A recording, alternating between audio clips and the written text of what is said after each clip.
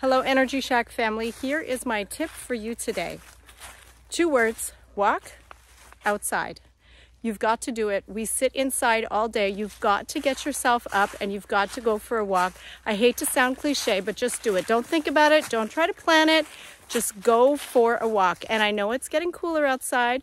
Put on a jacket. There's no such thing as bad weather, just bad clothing.